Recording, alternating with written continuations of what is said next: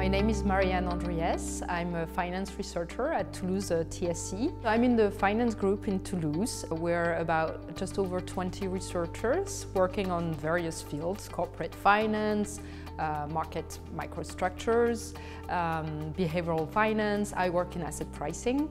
So my research agenda is to incorporate some elements from behavioral economics and neuroscience. The evidence from behavioral finance I use is that investors or economical agents in general do not evaluate risk the same way if the payoff is a very short horizon payoff or actually an immediate payoff rather than a long horizon payoff. The easy way to understand that is parachute jumping. People pay a lot of money to go on a plane and jump with a parachute, but actually once they're in the plane, many people refuse to jump because suddenly they realize this is a lot of risk and they don't like that risk at all.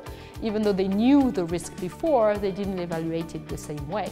Even this simple ingredient actually helps explain many puzzles that we see in empirical asset pricing for the prices we observe for short horizon payoffs versus long horizon payoffs. I think the main potential areas of growth in finance research is to combine elements from different fields in economics. There could be synergies between labor economics and finance. Some researchers have already started working on that. I think there is a lot of possibilities for more room on this type of projects, and I think they're very exciting.